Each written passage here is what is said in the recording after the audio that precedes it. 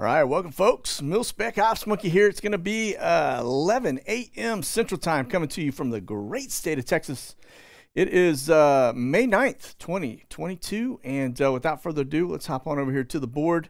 Hey, make sure you hit that like, subscribe, bell for notification. Make sure you get the latest and greatest. And also remember, if you want to support the channel, you can do so via membership here on YouTube or over on Patreon, and it is always appreciated. So, without further ado, let's get over and just take a look at the board again. This is just pulling together the C-17s, air refuelers, the things that we see here on a regular basis now. It seems like the East Coast is really getting a lot of the focus now. We do see some things bubbling over into the central U.S., but for the most part, it's East Coast centric. So let's look at, if we would, take a quick gander at the watch list, and I'll just show you guys what we've got up right now. Currently, a couple P8s. We've got a that looks to just be a Terramar, or a Terrabird. Sorry, Terramar. It's a Terrabird. It's just one of the white tails. Usually they send those out for deploying if there's a crisis somewhere, things like that. So, but over to Europe, that's really where most of the activity is going on relative to our watch list now. You're going to notice, again, we are still in that same area just right there to the left side of the Black Sea. They are watching it very closely. I'm going to show you, too. We had a SAM flight actually go into that region. But something is happening right there in that ports area. Also notice the NATO bird doing that tight circle. Somebody underneath there is getting watched very closely. They are doing man in the middle. That's a data grab whenever they do that. So, all right. Yeah, this right here is kind of paint you the picture of the border for Ukraine. And then, of course, here you notice over Poland, they seem to be going up and to the left, right? And then all the way up into just shy of Finland, the same area along that Baltic Sea area. So that means they're looking at stuff in that general region. Again, just seem to be deploying more assets into that area. Latvia, Estonia, of course the Baltic Sea, and then these are the birds that are coming back home. So you got that R135. That's actually a British R135, and then we've got Jake 11, which is a U.S. one, and then that Duke, that Cessna Citation is just giving VIP tours in the area, it looks like. So he's been bouncing back and forth right up to the border and things like that. So I don't know who's on that, what's on that. Somebody definitely in the region is getting some eyes on some things. But again, it looks like we are continuing to see NATO build up. It's a lighter day than it usually is, but they are still doing that nonetheless. So let's give her to the heavy lifts just to show you what's taking place over the last 12 hours. Now, you do see that one green line that goes zinging across the center there. We'll look at that here in just a minute. That's back in the U.S. now. But a couple A400s dropping some stuff right there in the region to the left of Belarus. And then up here in Finland, again, that is more activity as they start to get engaged in this more so than some of the other NATO allies out there. So, but yeah, a lot of C-17, a lot of heavy lifts, long lifts. And then let's hop back over here to the U.S. and just show you again, East Coast concentration. We've been watching this for about 2 months now. This long one coming across is a C-17 that made it across the drink. Looks like it touched down there, unless it's a bad data feed somewhere here in the U.S., and then it's bounced back up already airborne. But again, East Coast centric. Now, there is some activity going on in the Georgia area, but just look at the concentration there, again, north and south of D.C. We'll just continue to watch it, but I feel like there's definitely, they're moving supplies or they're doing something there. And again, the rest of the U.S. is a little quiet. Most of the activity, other than that one coming out of California, it looks like, is very quiet. It is all focused on East Coast. Don't know why that is, but something is definitely, they're definitely moving assets within this region right here. And so we will continue to watch it. But again, now it's almost 2 months straight where we've seen them doing some type of a buildup in here. Now, we do have some military exercises going on here in Georgia. I'll show you the headline that covers that in just a minute also. That would indicate for air refuelers and some dogfighting stuff, so a lot of fighters, but not really anything to indicate all of the C-17, C-130 activity across the eastern seaboard. So, okay, let's get over here to our board here just to show you what's going on from a volcano activity. Still got 3 of them firing down here in this area, and then of course about 5 of them here between Central and South America. Kind of the normal queue right now. We do see them pop up here in Japan. That one's quiet right now, and the one up here in Russia is quiet right now too. But 3 of them down here, that's a little unusual. We've had 4 recently, and then you get Japan popping in there, and it gets a little hectic. But we'll continue to keep our eye on that. Again, these are ash alerts for pilots. So if you get in here a little closer, you can see this is Dukono and Aibu. And you can see both of them are spewing pretty good sections of ash there. All these little warning boxes that you can see again. Pilots don't want to fly through that. That stuff is a really super fine particles of glass, and it will tear up an engine, an aircraft engine, pretty well. Also not good to breathe. So if you live in this area, you definitely want to be wearing a respirator, because that stuff gets into your lungs, and it's like super duper fine. It's like dust particles, but they're glass. It's not good. Can't get rid of it. So, okay, let's bounce over here. I do want to show you, this is that NATO bird we were talking about. Remember, right here in Constanta. I'll keep wanting to say Constantinople, but that is not it. That's in a different location. But anyway, Constanta is the spot that we keep seeing a lot of this activity. Now, again, that NATO bird doing that perfect circle, man in the middle, they are becoming the cell tower in that area. So they have eyes on somebody in this general area. I don't know what the range is on the NATO sentries. Probably a lot larger than what we have on our little Cessnas. I can tell you the Cessnas that you see are the P-12s that run up and do that man-in-the-middle stuff, like over Arizona we were watching. My understanding is about 20 miles or line of sight out of about 20-mile range. So I would imagine this is military-grade stuff, so it's probably a lot stronger than that. So they may be looking pretty far out on that. So anyway, data point. Continue to watch it, but again, something definitely has got eyes on, or some people worried in this general area. All right, now we're talking about the air-to-air combat training going on in that Century Savannah area. That I don't believe is an indication of why we see this uptick in traffic down here, because we've been watching this now for about 2 months, and it's not going just into Savannah. This stuff is all the way up and down the eastern seaboard, all the way down into Florida, all the way up into Massachusetts. So it would indicate to me they're putting supplies in, if I had to guess. Typically, if it's going to be vehicles, they would be putting that on rail if they're moving a lot of stuff in. So you'd see a lot of rail cars going in and out of the eastern side of the house. They would do that too if they were pushing stuff out across the drink. They put it on rail, bring it into the ports of, say, Savannah or the like, something in Jacksonville, and then they would boat it across the drink, right? It's a lot less expensive, and you definitely don't drive that stuff in, okay? So, but more than likely, that stuff would come in by rail car, and you wouldn't really, that wouldn't be what you're seeing. These C-130s and the C-17s are probably bringing in, it could be anything from MREs to water supplies to anything that's staging, pre-staging to support troops logistically, okay? So, again, we'll keep our eye on that. Munitions as well, you know, ammo, heavy equipment, some of it, all right? But get back over here. Let's get into, so this is the Century Savannah Air National Guard, just giving you a noise advisory. Started the 25th, and it runs through May 15th. So it's running through this weekend, but this is combat readiness.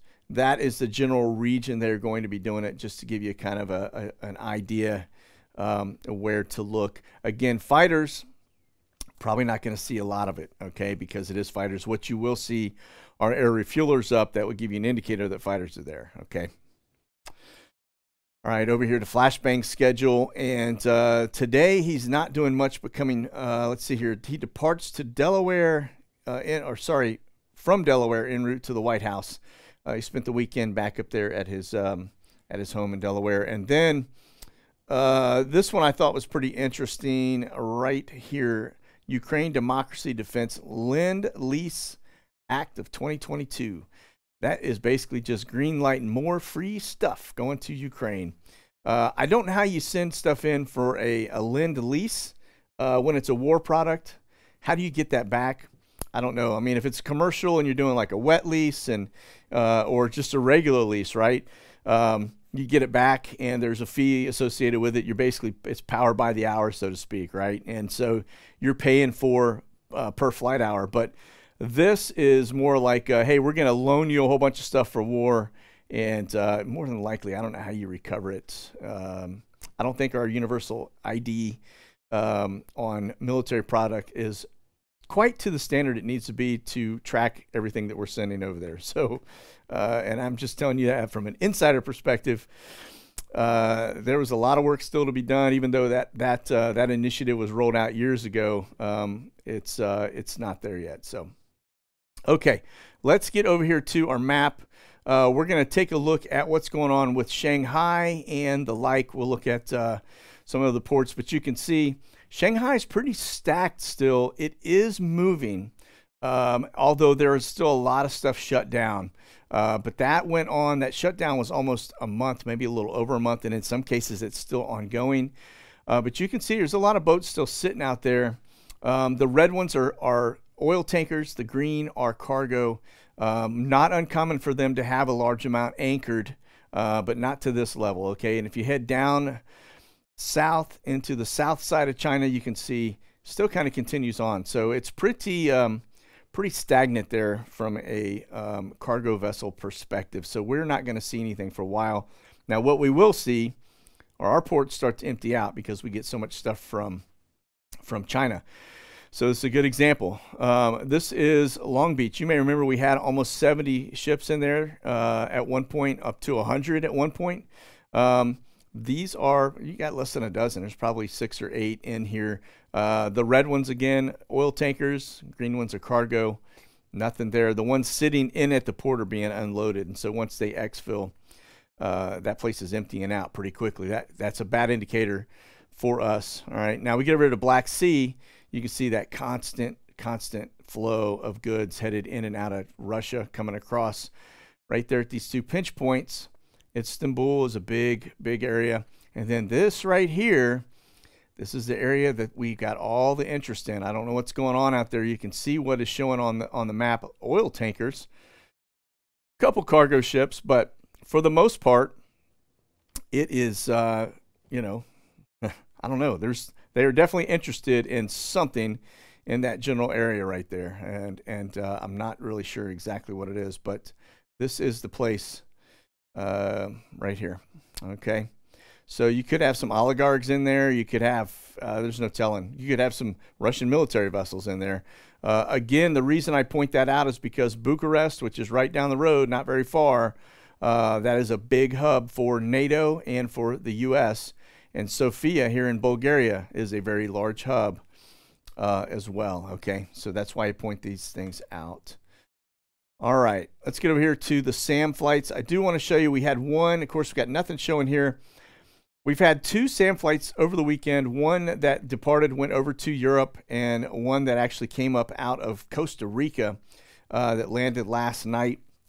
I was hoping to pull those in, but I had a little bit of a hard time tracking them and getting some solid data on there. So, but right now we're going to look at SAM 984, and I'm just going to show you it took off. Let's just kind of look at the history of this real fast. Rolled out a joint base on Thursday. It went over here to where Constanta, right? So that is that location right here that we were just talking about in the Black Sea. Where are you? I know you're in here somewhere. I'm up too high. That's what the problem is. Okay. Anyway, this is the spot as we look at it right in here where they flew into. So again, you got dignitaries now flying into that area, and So that would put them in there on Friday. That's kind of when we started to see all of that activity going on there. We've got a lot of reconnaissance happening in that area. Then they went into Bucharest, again, large military base installation for the U.S. and for NATO. And then they came back today. And so this one, as they were returning to the U.S., you'll notice they bugged out. As soon as they got out west of the UK, they went lights out. And so they are now flying back, but we can't track them, okay? So just wanted to point that out. Don't know who it is, but they are coming back. And so there you have that. All right, let's get over to our Star Wars map, just show you what's going on with the cyber attacks. Not too much happening. I mean, compared to what we have typically seen, it's a little quieter. We are still getting peppered, but this is kind of the usual. It is a little lighter than I was expecting for today. But again, this will be a pretty good indicator when we're about to go hot. We'll see a lot of attacks here. Internet will go down. Utilities will start having issues, things like that here in the U.S. Okay, so let's get over here real fast. This is actually Janes.com. This is a great site for looking up defense-related topics. And so just want to show you that Denmark is now deploying a battalion in Latvia. Now, they are showing as of, let's see here, 2nd of May, 350 soldiers coming inbound of a 750-strong battalion. And then they've got a load of vehicles, 300 vehicles and pieces of equipment, including some of the armored personal carriers. And so it looks like they are beefing up right there in Latvia. Now, if you're not familiar with Latvia, it's kind of just south. Let me just kind of pull it up here on the map. What's the best way to show this? We can go from here. So Romania, Bulgaria, as we head up, this is all Ukraine. This is actually probably a better map, but this is Latvia right here. Estonia, we see some flights going in and out of Estonia.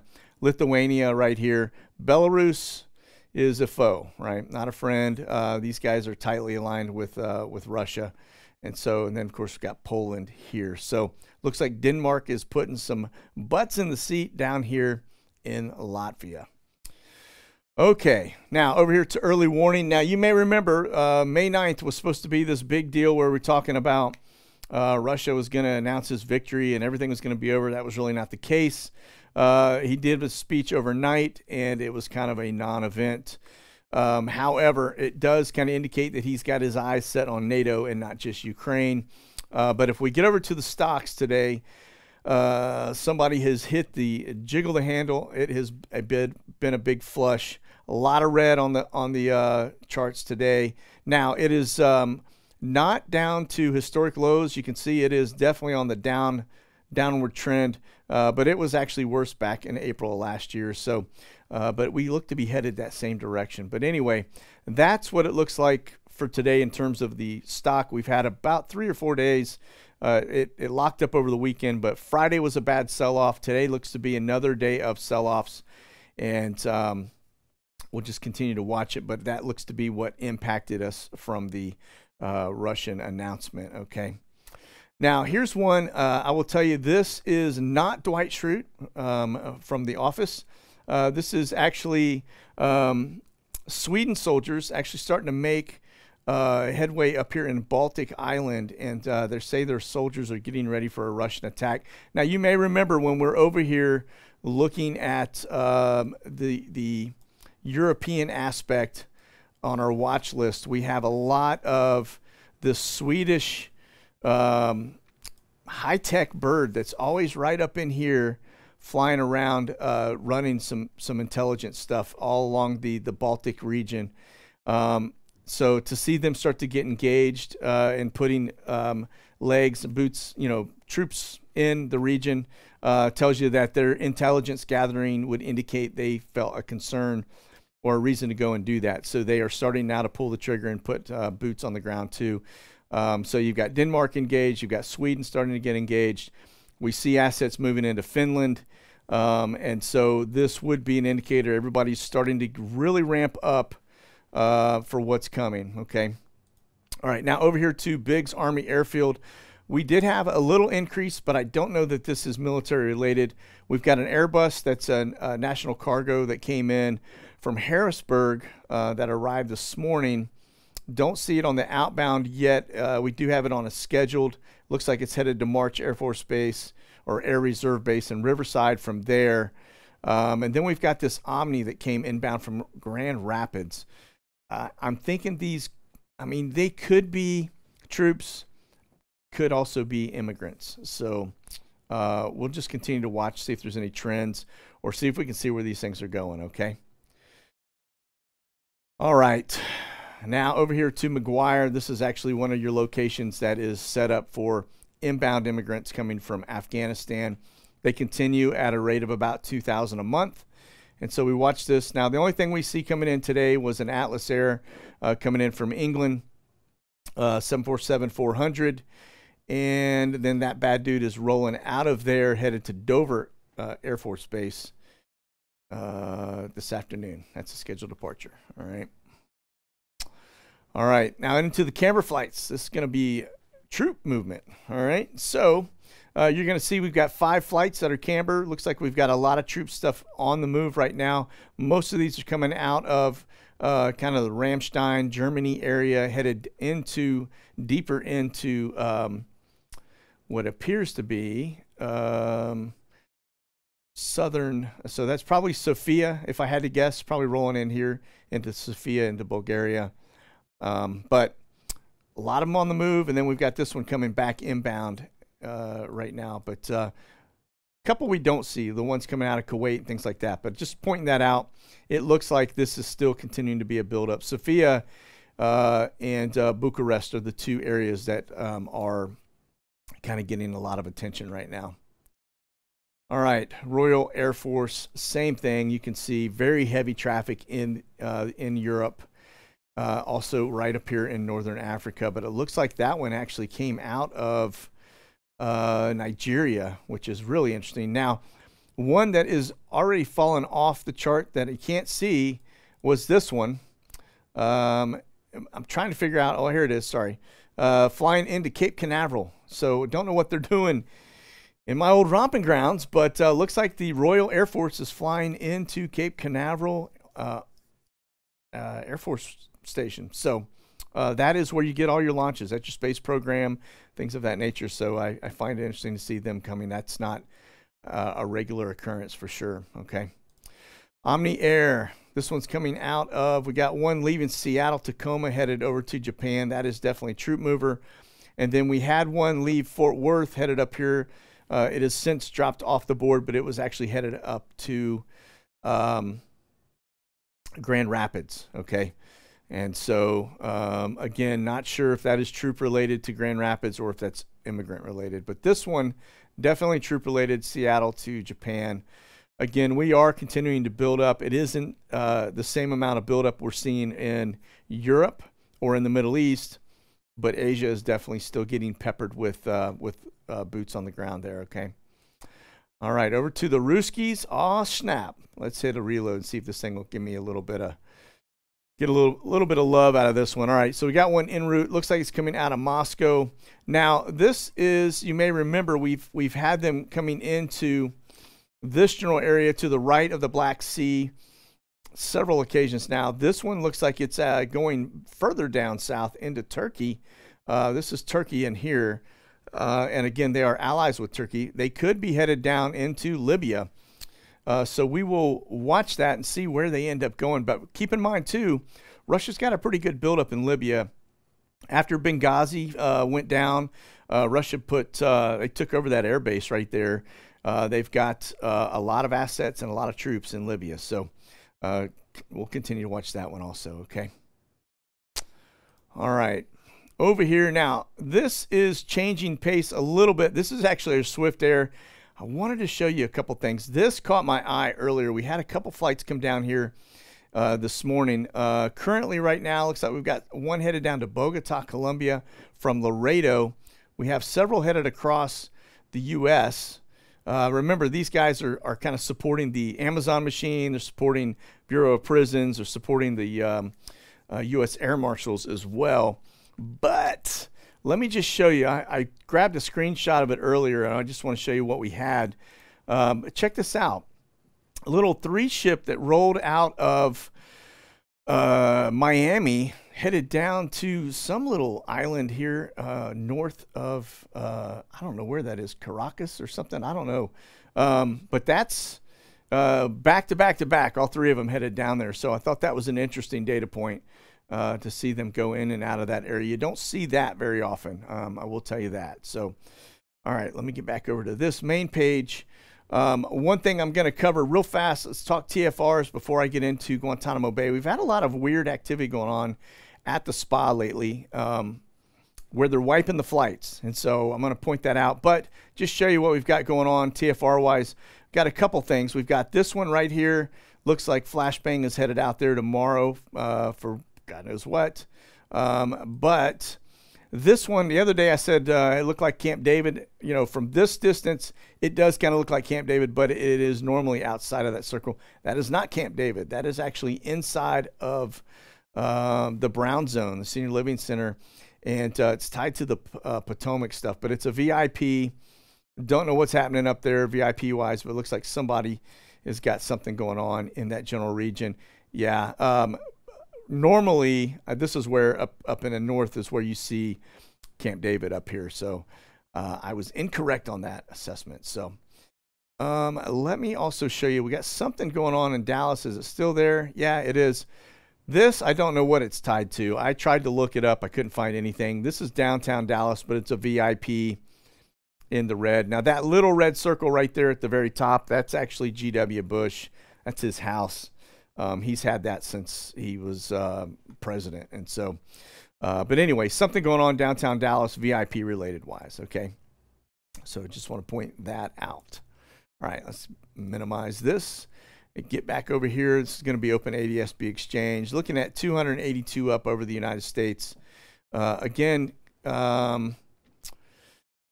well, let's get into Guantanamo Bay. Let me just show you what I'm talking about here. It's kind of been an interesting deal. Now, this one coming out of Palm Beach is unique. Normally don't see them coming out of Palm Beach. The flights we see on Tuesday, Fridays are usually out of Fort Lauderdale. So this is an out of sequence coming from Palm Beach International. Looks like it was a quick turn. Well, actually arrived at 9:42 and at 10:50, about, an hour and 10 minutes later, a bad dude boogied right back out. So it wasn't on ground very long. This is the one that is interesting. This is actually one of your gray birds. This is a Phoenix Air. Definitely the guys that are agency related on most cases, coming out of Washington, D.C., flying in there. Now notice where it goes when it leaves here, Opelika. I point that out because we've been tracking for a very long time. Opelika and Fort Lauderdale are 2 locations, I believe, are probably black sites where people are getting basically the shakedown before they get sent somewhere. So we'll watch it. But again, it's been interesting. These little flights like this will pop in and then they'll erase them. They take them straight off the board. They don't hang out very long. Also, you've got a flight here. It looks like on Saturday came in from the Brown Zone from Andrews. That's a Delta Airlines flight. Don't know if it's troops. Don't know if it is a jury pool or what it is. If you get over to the board, everything is canceled for the month for the motions in terms of 9/11 guys. So this is probably going to be related to the human traffickers that have been apprehended over the past year. And so, but yeah, this is, it's been pretty busy. Pretty busy. A lot of this is normal stuff, but there are a couple things in there peppered. But again, if you get over here to departures, that side of it is where you can see things get wiped, right? You don't have any indication that the Graybirds are coming and going. And we've had several of those roll in and out over the last couple weeks, all right? These guys right here. And so, but just to show you, Phoenix Air, 649, Guantanamo Bay. So you've got it right here for the record, in and out.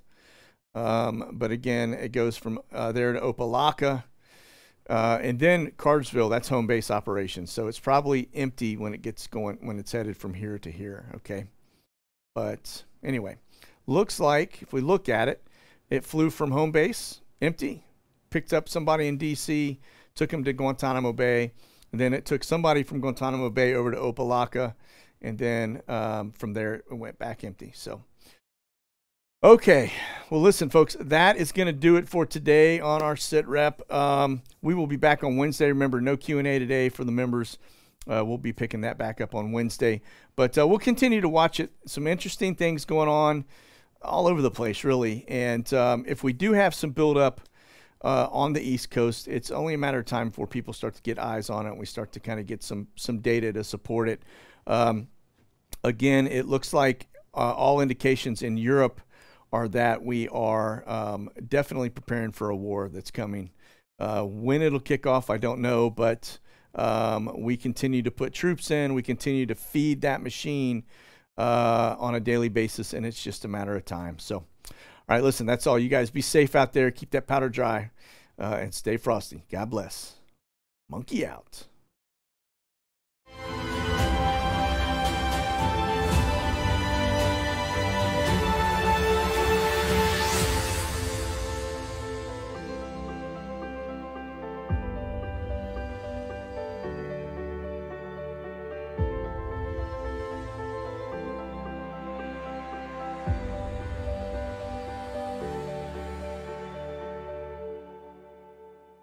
Check out the latest gear and products at monkeyworksus.com.